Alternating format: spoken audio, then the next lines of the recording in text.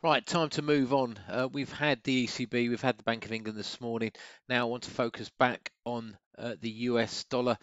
We've had some volatility, especially over these figures, and we're now starting to push lower in the US dollar. Let's have a look at that single currency first, and then let's reflect that back into the majors. So what we're trying to do is we're trying to build strength from a single currency, relate that to a cross currency, and then obviously get our trade set up. So here we've got the dollar basket.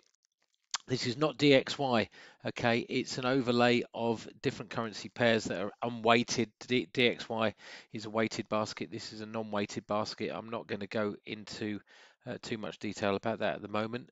Google it if you need to get more info.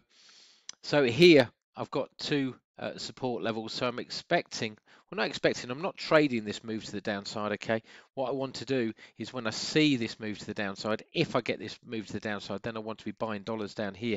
Okay, so when we reflect that back onto the FX majors, then it obviously means that we want to be selling euro dollar, we want to be selling sterling dollar. So we want to be looking, and like we said in this morning's video post, we want to be looking for completed patterns.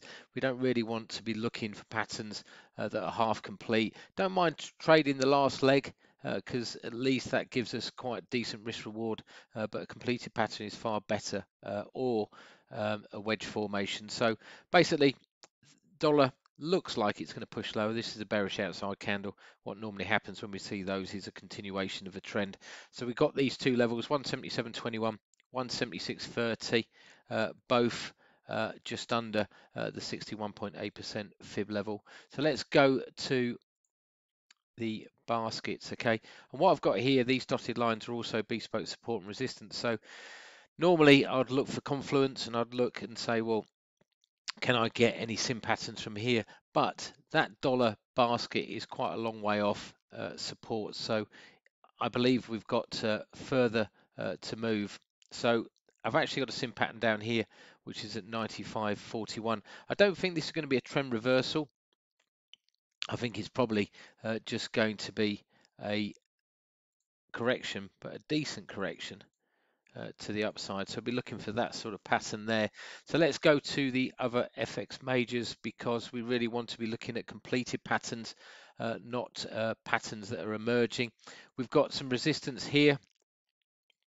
And remember that it's essential that this boost here, I'm just looking at euro sterling from this morning, really rallying now to the upside. This boost here is from the European Central Bank. That's a euro move in the euro dollar, not a dollar move. I've got some resistance here at 113.81, but I think it's going to reach that before the dollar gets down to its support. So I won't be taking a resistance level here. We could see even stronger moves to the upside in euro against the US dollar. Let's have a look at the other currencies. So you can see this minus correlation with regards to euro and sterling. So sterling starting to move lower, euro against the dollar starting to move higher, which obviously means that euro sterling's moving higher. Let's have a quick look at that actually, because this was what we were talking about in this morning's video. And there was the pattern, and there's the breakout. So a real nice rejection, impulse drive to the upside. And if you look to this chart here, this is a weekly chart. That could be a double bottom formation. Don't think it is, but a swing low here. It's looking very nice. And considering that this is only 1 day's price action, okay, in the week. In other words, all the rest of the week, the euro sterling has been moving lower. We could get a bullish engulfing here off the weekly chart, which is pretty positive sentiment. Digressing completely, let's go back to the dollar denominated pairs. So dollar Swiss again moving to the downside. I haven't got a completed pattern.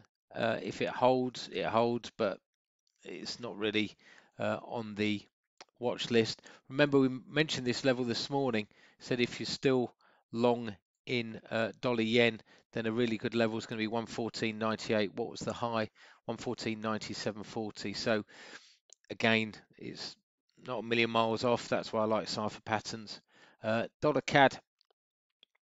Now this could be the one because sterling CAD is starting to move to the downside, so we're getting some CAD strength. But I think we're going to get a bit of CAD weakness before it then re-emerges. So this could be a double whammy if we get the US dollar at support at the same time as Canadian dollar at resistance. So buying dollar, selling the Canadian dollar is looking nice. So you might say, well, how come that's not up there? The BC legs of these formations can either go to 38.2% of this decline or 88.6%. So that's about 38.2%. So you can see here, this is the blue line, so it's only just over the top. So it will make a perfect pattern when it gets to 126.09. New Zealand dollar, and again, keeping an eye on that dollar. It's all about the US dollar. These charts at the moment, they're really not really about their counterparts. So if the US dollar hits that support level, when New Zealand dollar hits this resistance level, then it's going to be worth a look in. Aussie against the US dollar, got nothing basically. This was a resistance level. I mean, if Aussie pushes lower at the same time that the dollar pushes low, this might stagnate, and then that's looking like a potential pattern, which would be a bat formation. But why would you trade a pattern that's forming when you can probably trade a pattern going back to dollar CAD and going back to this Audi chart? We'd have a pattern that's formed. All right, guys, good luck. See you soon. Bye.